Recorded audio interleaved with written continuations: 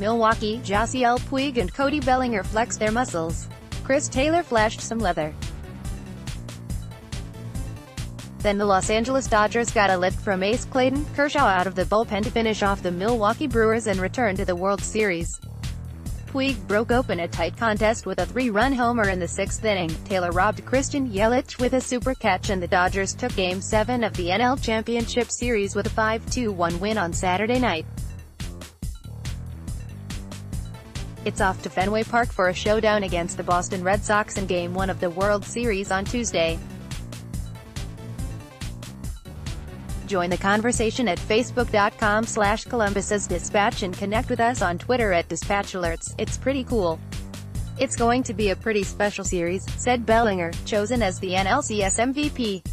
Los Angeles hasn't won the World Series since 1988. The Dodgers and Red Sox have met once before in the World Series, back in 1916 with Boston beating Brooklyn behind a big game from pitcher Babe Ruth. Kenley Jansen tossed 1 1/3 scoreless innings before yielding to Kershaw in the 9th. The 3-time Cy Young Award winner, pitching on 2 days of rest after starting Game 5, finished off the Brewers by striking out Mike Moustakas in a perfect 9th. Kershaw's teammates mobbed the lefty near the mound after the final out, and the celebration was just beginning for the Dodgers. "I'm just so proud of our guys for enduring this roller coaster of a season," manager Dave Roberts said. "What a surge for a team that was 10 games under .500 on May 16. The Dodgers have talked about having unfinished business after losing Game 7 of the World Series last year to the Houston Astros. Now they've made baseball's final series of the year in back-to-back seasons for the first time since 1977-78.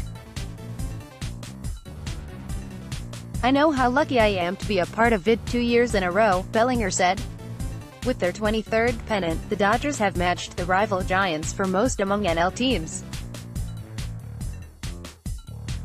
The Brewers had their chances against rookie starter Walker Buehler, a 24-year-old right-hander who navigated through trouble over 4 2/3 innings. He allowed 6 hits, including a home run in the first by Yelich that made it 1-0. Yelich looked like he would hurt the Dodgers again in the 5th with Lorenzo Cain on second with 2 outs. The NL MVP candidate hit a high, hard liner to left that seemed destined to fall in for a double. Running at full speed to his left, Taylor extended his glove high in the air just as the ball settled into the midway of the inning. "They made the plays, they made the pitches when they had to make to win," Yelich said.